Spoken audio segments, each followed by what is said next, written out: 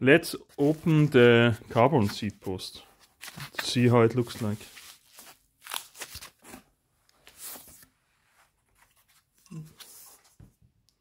It's very nice to have the measurements. Minimum insert, very important. 100mm minimum. And with this insert you can make sure that the height is always on the correct height when you're putting the saddle up and down in technical trails. Perfect. Let's open this to make sure we have the correct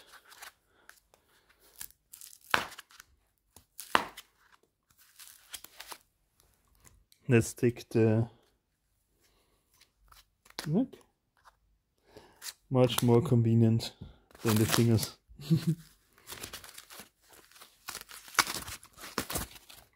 Ah, it looks very beautiful.